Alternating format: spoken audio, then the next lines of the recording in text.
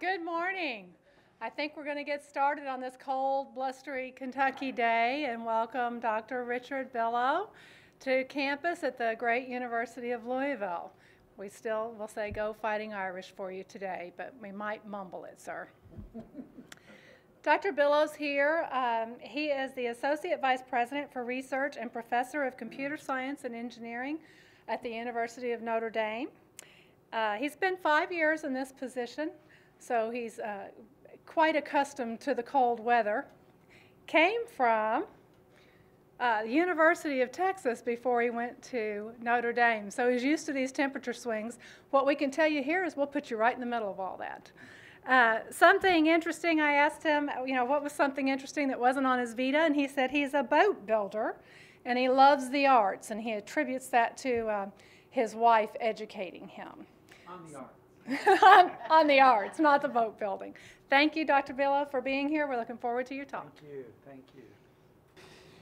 I appreciate you inviting me back to your lovely campus. I don't know whether you knew it. I grew up in West Virginia, and right next door to you. And you always hear about the rivalry between the Hatfields and McCoys. And my roommate was a Hatfield who was dating a McCoy when I was a student, because they live right on the border between each other. I wanted to talk to you today about research. This will be a little bit different talk. It is not comprehensive about the entire Office of the Vice President for Research and what should be done.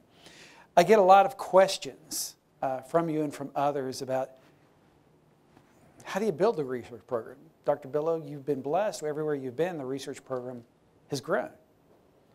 And I used to say, well, that's just God's blessing. And Notre Dame said, God gave you a gift, Richard. And it's a process.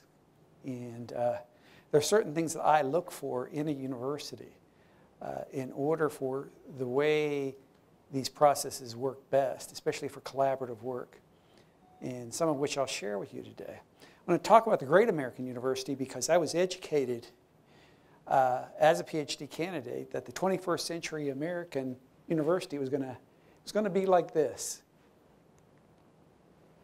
They said, you watch. This is what it's going to be, 21st century, and look for these kinds of universities to lead. They will be metropolitan universities. They'll be in the cities. They will be large, and they'll be surrounded by the corporations and engaged with the corporations and engaged with the community. They'll be vital assets.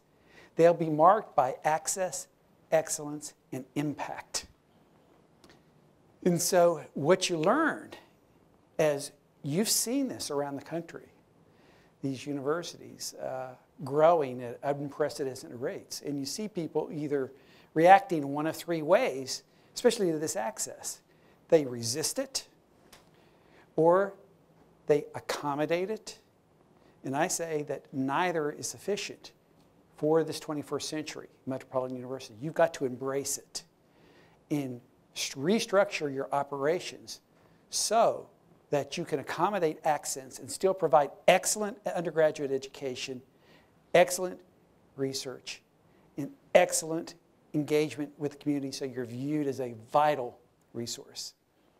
There are universities that have done this in the country. You see, University of Michigan has been successful with this. Berkeley has done this, public universities. Stanford, obviously. You see it right now going on at George Mason.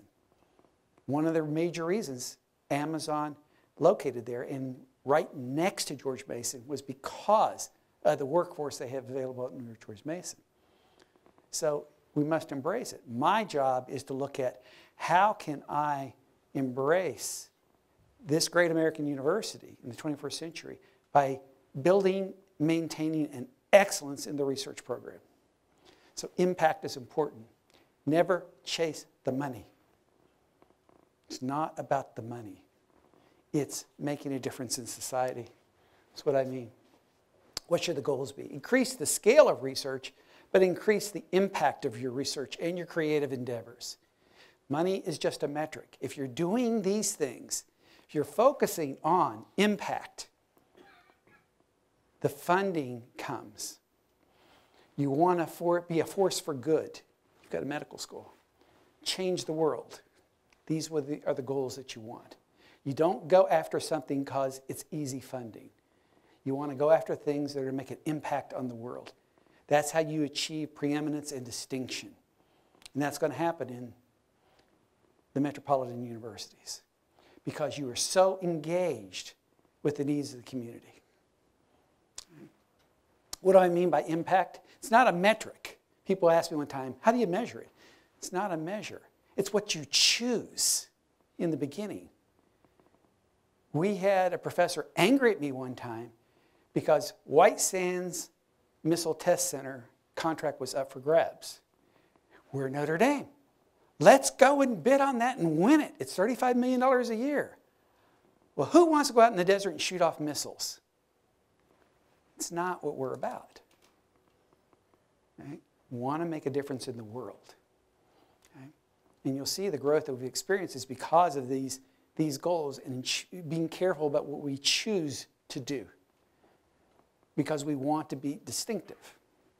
Let's change the world. Now, one of the things we had to learn is the trustees came to us in Office of Vice President Church and said, we want to know where we're weak. If we want to achieve preeminence, we want to know where we're weak. What are we not doing? So we looked at the top 15 universities in the country, science and engineering universities. We looked at them from the beginning of their history and traced each one of them to the present day to look at what made them so successful. And this is what we saw in all of them, this common pattern. I don't want to go through all of this with you because I do want to stop this at 20 minutes so you have time for questions. But the difference between those that became great and those that became okay was right there in the laboratories. That was the difference maker. If they took the funding they had available from the state, if they took what they raised from their endowment and put it into the laboratories, they became great universities. You want to know why? Because those laboratories attracted the top professors and the best graduate students. Look at what you started to do here. You have your bucks for brains. You put money into like this additive manufacturing center that helped attract top, which your endowed chairs today. Okay? That's the way that process works. Okay? Now, in these schools, it became a very cyclical process. Those top professors came, that attracted the top undergraduates. When those undergraduates get in their 40s, they start contributing to the endowment because they, especially if you're in undergraduate school, they love their school, which then you make the decision how you're going to use it. If it goes back to the laboratories, it kind of works like this. There was a time when Colgate University was equivalent to Cornell. Cornell put their money into buildings. Colgate put their money into buildings. Cornell put their money into laboratories.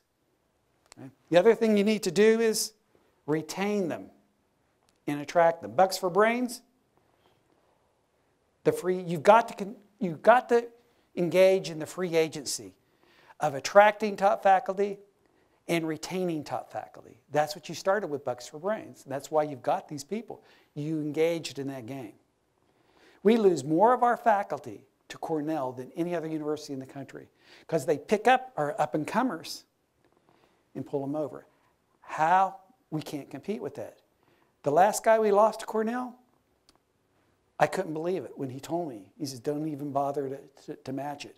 They gave me $80 million endowment for my research. Whoa.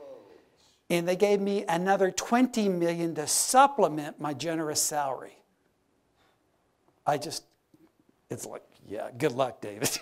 But you see, you've got to engage in the free agency to retain. But those laboratories are critical for your growth.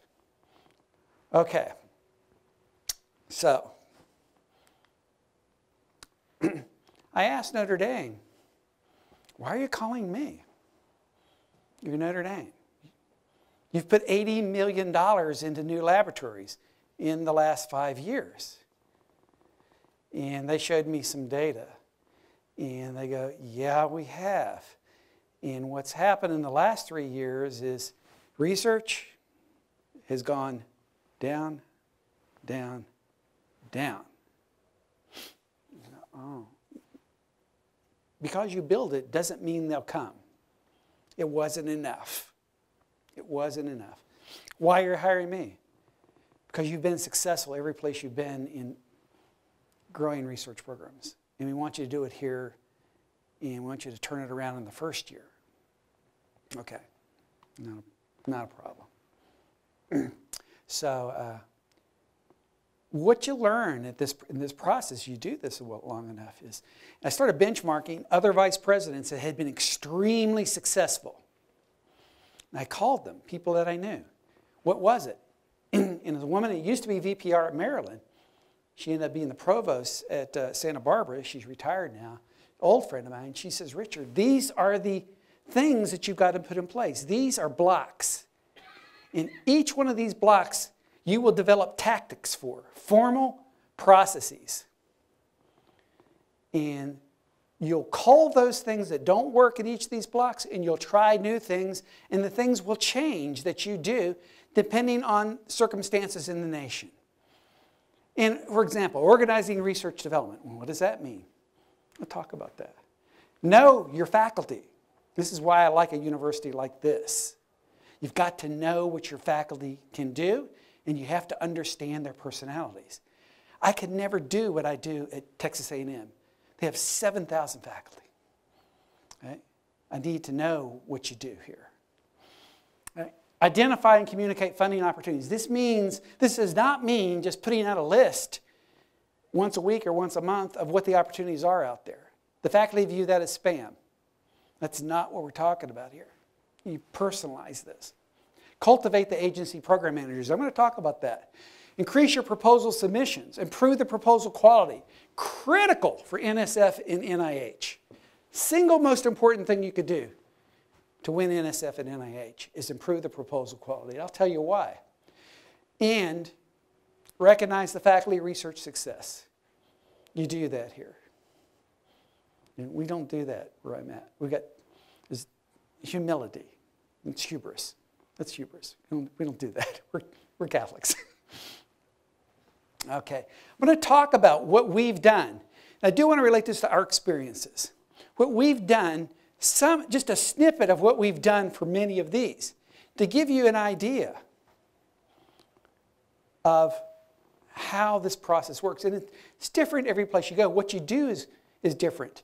And each year in each of these blocks, we call those things that don't work, and we try new things. What's important above all of this, and this really should have been the header, why you're doing this, you must understand as a senior administrator, your job is to make the faculty successful, not yourself. You're a steward. You're a steward. I translate that to, I want to help them do the things they love to do. Okay? And you get great collaboration, great cooperation when they know you and they understand that you're doing this for them. Okay? That's what underlies all of this. That's why this is working. Let's talk about a few of these. How did we organize? We framed our term called our hunters. So this is called formally research development. You're trying to identify and cultivate opportunities to increase the probability of success. Now, how do you organize? You could organize by pulling the associate deans together. We did that when I was in Texas. Associate Dean of Science, Associate Dean of Engineering, Associate Dean of Nursing. We all worked together to grow the grants. And we all grew, all three colleges grew because we liked each other. We shared that same passion to grow the research. All three colleges grew in their research programs and in their laboratories. Okay. Other places, like we try to hear with this group, let's focus on the agencies and we'll put each person in charge of an agency. That lasted about 2 weeks. It's too hard to do. You can't keep track of everything and you're not an expert in everything those agencies do. What we found was we organized by what I call the passionate participants in our research centers. That might be the director, that might be the associate director. But they were very passionate about growing research for their center. This is how we organized. The vice president of research, he operates at the university level. He spends most of his time in Washington. He is making the initial introduction to the agencies. We've got 2 military advisors and former NSF deputy director that gets us those meetings set up in those agencies. And we look for first, through our Federal Relations Office, our alumni. And they get us in. It's always the alumni. He makes the connection. And what was happening before I came there, why were you dropping after $80 million? And he's look into this, and it was very clear. He had no help, so he would make these connections. He'd bring them back to the faculty, follow up on this. They get busy. It wasn't happening. There was no connection between him and the faculty. It was getting lost. He had no associate vice presidents. He had no help. He was trying to do it all himself. Very successful center director at Purdue before he came to Notre Dame. And I says, okay, Bob, you make the connection. I will investigate it. I will cultivate it. And I will not give up until it's on contract or it dies. Right? That was my role, is to look into these opportunities or these agencies and follow up. He might make a tie with the director of IARPA. I would bring the director of IARPA in to meet the faculty, talk about what they're doing, we'll talk about what we're doing. Right? We'll talk more about that. We then created this working group at the center level, volunteer only. I didn't want interested observers. I wanted the passionate participants. So these were people that we knew, that we'd known for a while. We took them to lunch. I took them to lunch. This is what we want to do. We were criticized by the trustees that everybody was going off of their own direction and trying to win awards. It says, let's come together, our best people, and let's come up with a joint plan for the university of how we're going to fund research, how we're going to get research for the university. These were people that got along with each other. They liked each other. They were very good at what they do. We had senior people very good at getting grants. We had junior people that wanted to learn how to do this. They were either center directors or associate directors. Okay. We come together every 2 weeks. We develop strategies, and we carry those out. We hold each other accountable. It's kind of embarrassing when you show the proposals you're working on, and all your colleagues are in that room showing their proposals, and you come in and say, I'm not prepared. That becomes a self-punishing kind of accountability. Okay, but it was purely volunteer. We started off with 5, we're up to 12 now. We've got the center directors, we have foundation relations, we have the social science center director now, and we have the liberal arts associate vice president, okay, because we have an international component. And out of $180 million in awards, these people were responsible for cultivating and bringing in $108 million of that this last fiscal year. And you see the results of just that activity. Then we've got these very special laboratories that are so critical to the community that you had to have a dedicated person doing the business development, or we call the research development for them. This was our turbo machinery laboratory. $35 million investment. The power bill alone for this facility fixed before you use any power is $80,000 a month. It has 40 full-time staff in it. We put this in the poorest section of town, in the old Studebaker corridor, because it had been torn down. And we said, you know, we want to put something there. It's a shame, the biggest employer in this city, we're celebrating the 50th year closing of it. It's a shame. Let's put something space age there. This facility does now $8 million a year in research. And has 40 full-time people working for it. And we have a payment in lieu of taxes mechanism, so that those, rather than paying taxes, we pay in lieu of taxes. So it's legal, and those funds go back to that community. That's something that was really important to me, personally. These are some of the things this group does. Understand, though, with this, though, we needed a dedicated person, full-time, that does the business development for that. And it's turbo machinery, it's turbine engine testing.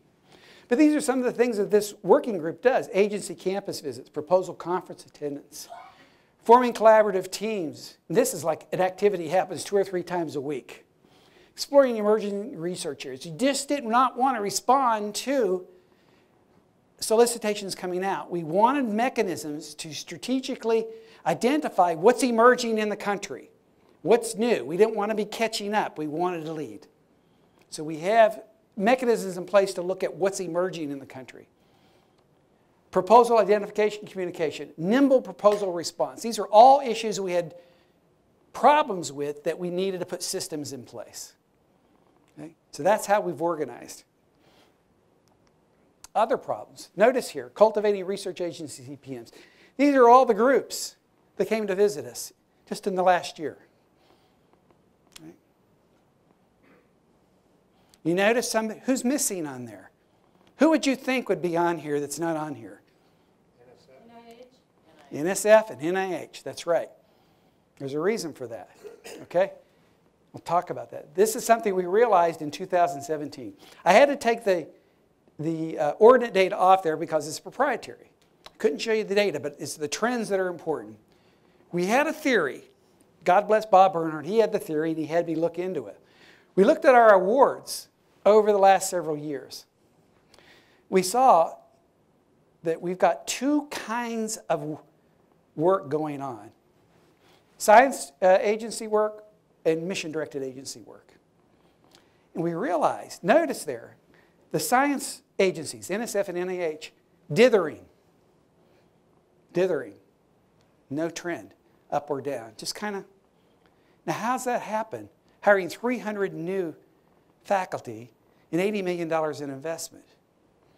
But where we've been cultivating, the mission-directed agencies, grow. And in 2017, we're already up to 40%. Today, it's 50% of the research are mission-directed agencies. The two groups respond differently. Mission-directed agencies, it's about a relationship between you and the program manager. That program manager and maybe one other person make the decision to fund you. Right? They want to know that you can do the work, that you're going to get the work done on time, you're going to be respectful, and you work well with others. Right? And you're meeting a need. So them and their boss or them, that person and one other person make the decision to fund you. Cultivation.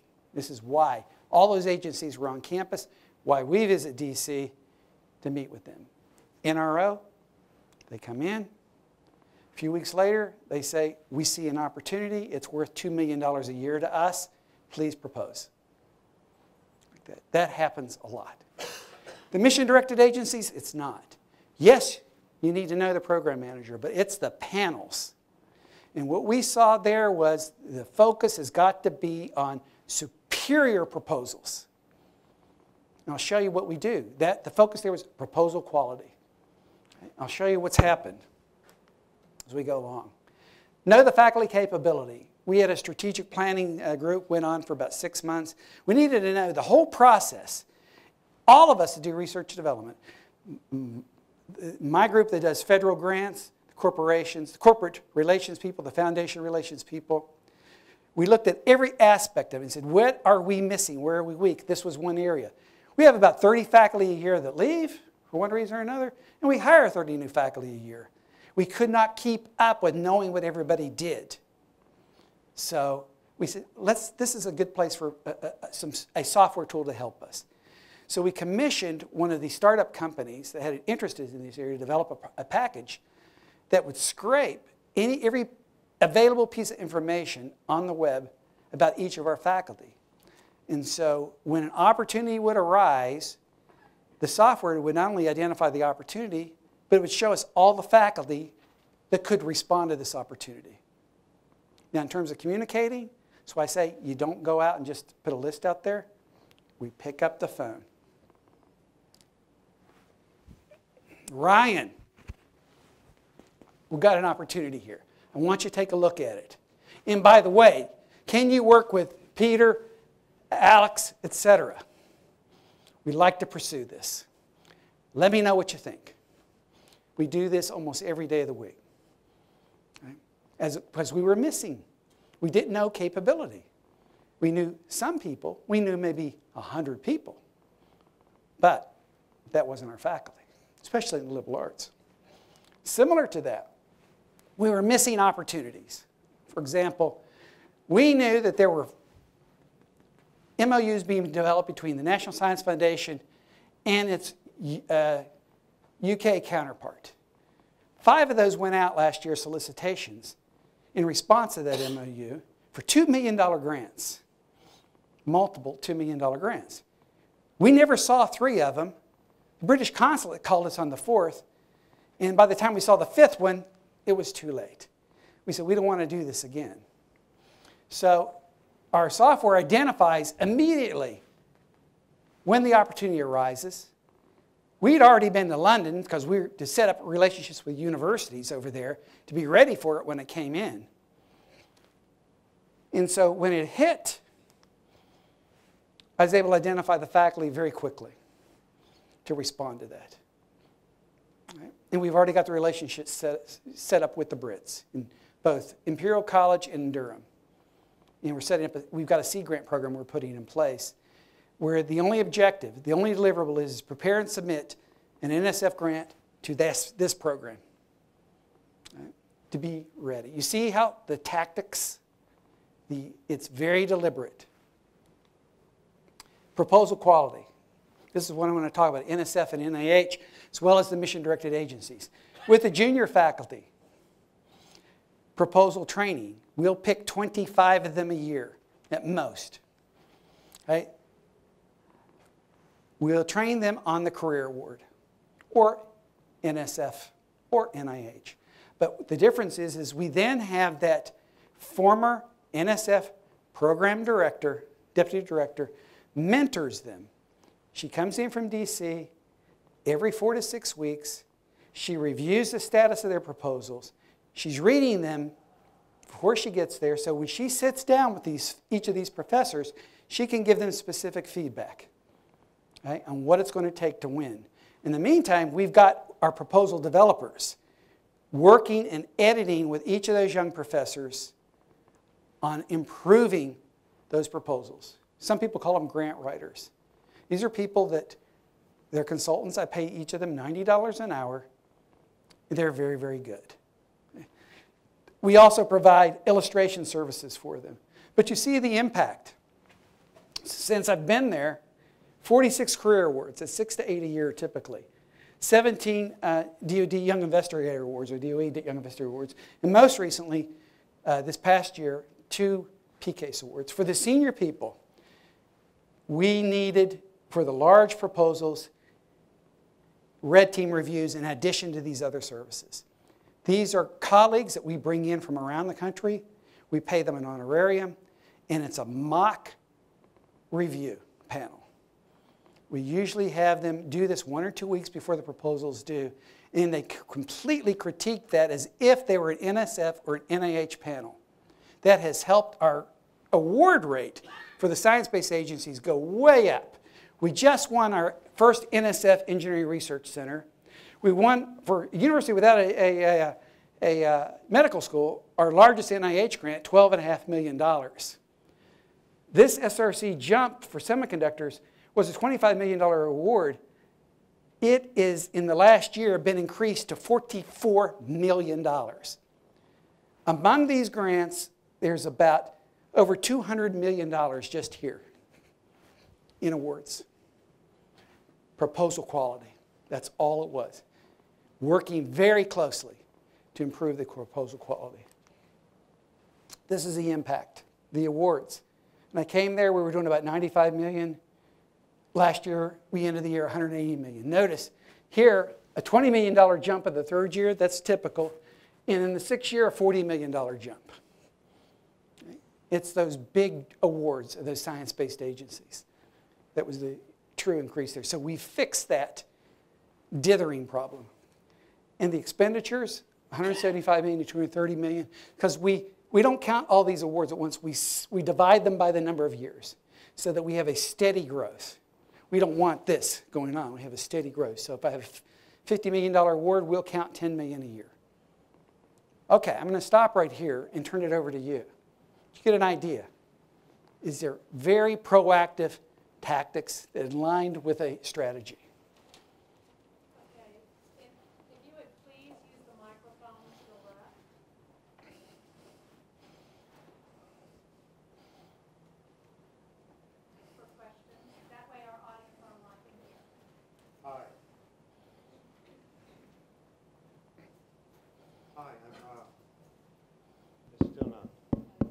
on. Okay, thank you very much. Hi, I enjoyed your presentation very much. My name is Kevin Walsh. I'm Associate Dean of Research and Graduate Study at the Engineering School. I found some of your, your ideas very enlightening, and very fresh, that what you're doing. I want to ask you about maybe your comments on two things, and you addressed one of them. One of them with, we're fortunate to have some very nice core facilities, and you Yes. kind of mentioned that a bit, and I know Notre Dame has some competitive ones as well. One thing we do struggle with, though, is how to support those core facilities, and so I wanted to get your ideas on, your ideas about core facilities and your strategies for supporting them. And then the second one, the other thing we kind of struggle with, I think, are startup packages and cost share. And I wouldn't mind getting to hear your ideas about those. Right now, both of those are pretty much the responsibility of the colleges. And I'd like to get your opinion on those. Okay, the first one, when on the core facilities, when you say support them, do you mean keep them modern and up to date? Is that what you mean? And where do the funds come from? Okay. Is it done at the college level? Is it done at your office? The core facilities are run by my office, and are administered and managed by my office. We do two mechanisms for the core to keep them up to date. And we struggle, just like everybody else does, especially with the microscopy and spectroscopy equipment, that these scopes just cost millions and millions of dollars. We have, first of all, what we call the Equipment Renovation and Renewal Program. It's a $1 million fund total. We allow up to $200,000 for renovation or modernization of equipment. It is almost always the core facilities that it's limited to, not a faculty member's individual research lab. So that is one mechanism that we use to help keep them up to date. The other mechanism that we use, and this is a passion program of mine, is we use the MRI, especially with the changes in the structure in the MRI. We're very, very successful with the MRI program. It didn't used to be that way. We went 10 years without winning an MRI. And when I took over that team, I could see why. People were pushing their pet projects rather than paying attention to the unwritten criteria. So we'll typically win 1 or 2 MRI awards. That gets the big renewals that we need. Okay. Yeah, I appreciate that. And being the faculty member, I think that's won our first MRI here back in the 90s. That works for some tools. It doesn't work for what I call workhorse tools. So you need an SEM. It's hard to get that through an NSF MRI program. But I agree that it is for the sexy science-based new equipment. Yes. But it's difficult with the workhorse tools. It is, and people understand, people when they're at a university like Notre Dame, all they see is that $11.8 billion endowment, and they think that it's Christmas. But what you realize is there's a reason that it's that high. And I remember my first 6 months there, I totaled them up. I was getting requests from faculty, naive faculty, honestly, that was totaling $450 million a month in requests for equipment, a month. And that happened for 3 or 4 months. And you realize at this university is they expect you to do everything you can to get something externally funded. If you're successful with some of that, and we cut a deal, we'll take care of the rest. All right? But you need to come in with that kind of stuff. I learned it in turbo machinery. I had to go out and I raised $4.3 million in equipment for that from the city, then another $2.5 million from the state. Notre Dame said, we'll match that $7 million with their own funds. You did a good job. If you can get General Electric to agree to a 5-year grant, which was $13.5 million. I was in great position. I've got $7 million. The university's putting up $7 million GE. I need $13.5 million in a research grant. They were quite voluminous in their concerns over that. And I go, well, I've got $15 million. Nobody else in the country has that. It'll cost you $250 million to build this facility on your own site. Let me know what you want to do. We have a $13.5 million grant. And how about in terms of startup packages and cost shared? Is that done at the college level? How do you envision that if you had this position here? Every university is different. It depends on the culture of the university. In Texas, it was at the college level with support by the provost. But the F&A distribution was also very different. It followed in all these places, it follows the F&A distribution. Notre Dame is, because it is a Catholic organization, the funds are kept at the top. And the colleges have enough to support salaries, but not much more. So those decisions and those packages come from at the provost level at Notre Dame, because it is a very top-down driven organization. But what you find with these packages, you look at the distribution model of the F&A, and that's almost always, that's where you're going to see those funds for startup packages come from. It's very hard to influence that. You know, obviously, if F&A, if you mess with that model, you're taking funding away from somebody, give it to someone else. And one thing I've learned in a university is you don't want to make your first actions being messing with somebody's money. You'll be short-lived. You'll be very short in your position. So, yes. Thank you, Dr. Bello. I have a question from J.C. States online, and he's asking, what's the source of funds used to support these programs? And I believe, and J.C., make sure you type in if I say this incorrectly. I believe he's speaking to the development to increase the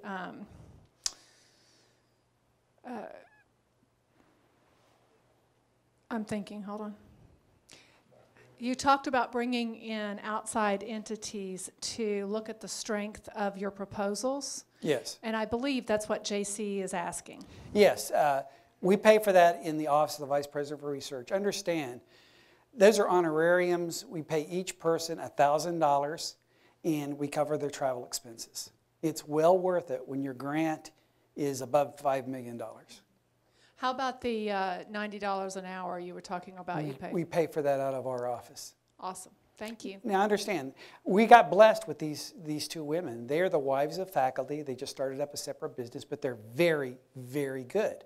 I don't know how hard it would be to replicate that, but they're just very good, and that's a very reasonable rate. Thank you.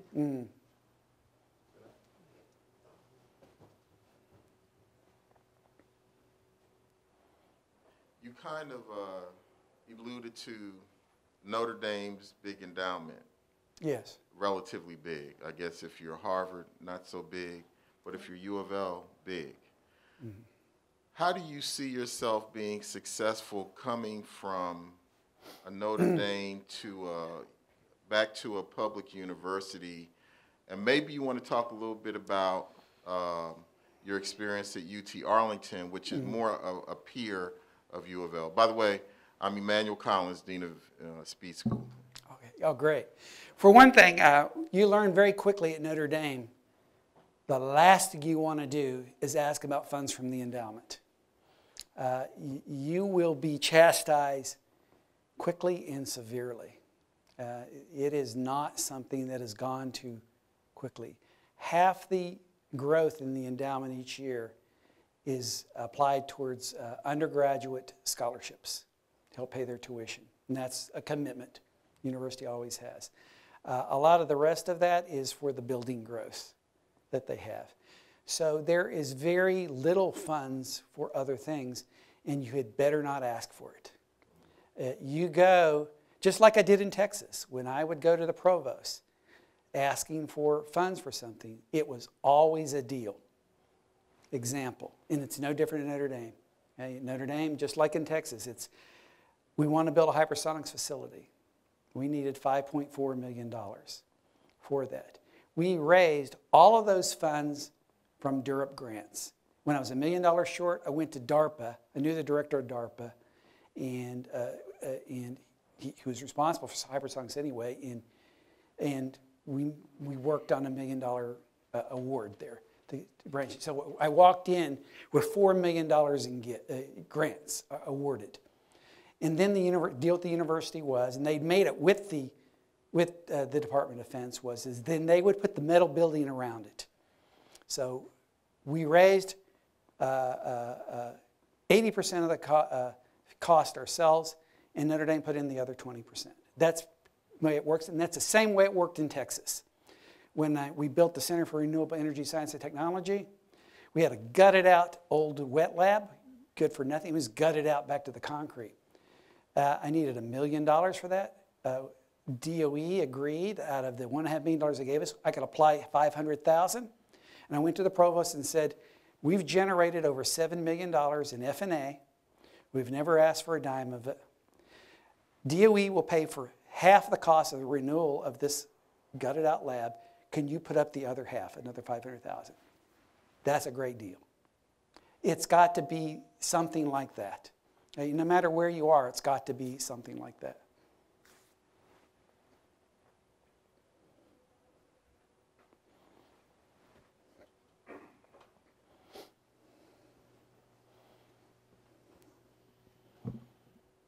So, Dr. Bello, this is Dave Hine from Pharmacology and Toxicology. Very impressed with your presentation. Thank you, sir. So I understand, at Notre Dame, research performance was modest, and they brought you in, and things got much better. So my question for you is, when you're looking at the position here as Executive Vice President for Research and Innovation, how much of what you did at Notre Dame would you be able to do here in the top spot? And would you be able to transfer this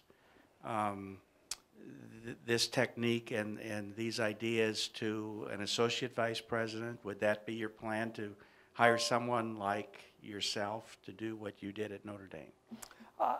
Knowing myself, I like to keep very close to the faculty. And it's because I just enjoy them. I live vicariously through what they do, because I think what they do is exciting. Our greatest growth spurts, you saw the steady growth in those first few years. I was at a capacity, personally. And when the trustees said, you're one person, and there's a lot of individuals trying to do what you're doing, come together. That really made a difference. And we, like I say, we coined the term passionate participant, or hunters. We looked at those people that were very, very good at what they were doing, that had the right kinds of personalities, and we brought them together. And that's what we look for here, is how do we organize ourselves? And it can be informal. This was a working group, volunteer. They don't come every time, because they're busy, and I don't ask them to come every time. They're there when they can be there. But even in Texas, it was those people that were passionate. For us, it was informally the associate deans. We had a vision of what we wanted to do. And we each had different strengths. And we liked each other. And it's the same here. It's, you pull together the people that really want to make a difference. They love what they do. And I don't know who those are. I don't know whether you're associate deans, your center directors, associate directors, or individual professors. But you bring them together. And together, you pull up a blank sheet of paper, show what's been done in other places, and you just try things. And you adjust them as the world changes. We knew at the San Bernardino shootings a few years ago that it was going to be a change in what was happening in this country. And we quickly reorganized what we were doing to be able to support national defense or security. At that time, we were doing about 200,000, maybe 300,000 in work. 2 years later, we were doing over 8 million, close to 10 million. Okay? And it was just taking what people were doing and refocusing it. Okay? You've got to do the same thing here. We are a university. You can't make people do what they want, you know. And so what do? You have them do what they love to do. It's just finding those individuals that that want to come together and try some of these things. But you've got to have the processes in place. If you don't, you might have the laboratories, but nothing will change. You've got to proactively do things. You know, and it clicked with me when VPR and I we were at an event for the university, and all the professors were there, and they were kidding. They were kidding me. He says, "Oh my gosh, Rich, you know, Bob, don't ever give Billo your cell phone number. Don't ever do that, because he's going to call you and bug the heck out of you until you look at this or that." But so you look for people with that same kind of vigor, and you've got them here. Yeah, I've heard it in my couple of hours here this morning, individuals. And why do they do it? And why do they listen to me? I don't think I was ever a great engineer. Just pretty darn good at getting great engineers to do what I wanted. Why? Because I'm helping them do what they want. That's all. Can I do it here? I never make promises. You just have fun. You just have fun. Try some things. Don't work, you try some other things. Good things happen.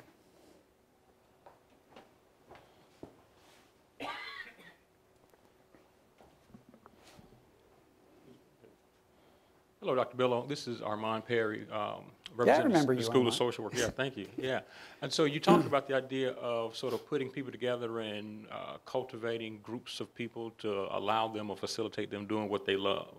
You also talked about the idea that the work is less about money and it's more about following mission. And so I'm interested in hearing you talk specifically about people who love doing things that are outside of the STEM fields. Can you speak specifically about some of your examples and how it is you've done those things with people whose work is not connected to NSF or NIH or agencies along those lines? Yes, because Notre Dame, by and far, is a liberal arts university. We have 1,200 faculty. Only 350 of them are engineering and science. The rest are the liberal arts. Okay? And so we're charged with increasing the external research of them too. Our biggest challenge was Notre Dame is a rich university. There are 140 internal grant programs. And the liberal arts faculty were hitting every one of them and completely funding their research programs. That's the culture that you're up against. Okay? Things that we have done, some of the successes have been, what's critical is getting to know them. You have to know them. We learned that. If you bring an opportunity to them and they don't know you, they'll just ignore it. But getting to know them personally, and one of the most successful collaborations we have is with the classicist. Her job is the translation of 12th century Latin documents. But she works more with the computer scientists than anybody in the arts and letters. Well, I got to know her. We got to be friends. She comes over for Thanksgiving. We did work together. We liked each other. And as opportunities would come up, I'd say, Gundy, look at this. What do you think? That's a great idea. So she's working in computer science on natural language processing now. She's working with another computer scientist that's taking handwritten 12th century documents by popes and in doing artificial intelligence to translate them. Things like this. The liberal arts, their greatest success have been in two areas. They hit the foundations hard. The Templeton Foundation and the Lilly Endowment. They're getting awards from $4 to $7 million. Right? And so our foundation relations, who's on our working group, works closely to engage them in proposals for the foundations. That's most of the foundation funding that we're getting are with the liberal arts. Finally, Notre Dame ranks #1 in NEH awards.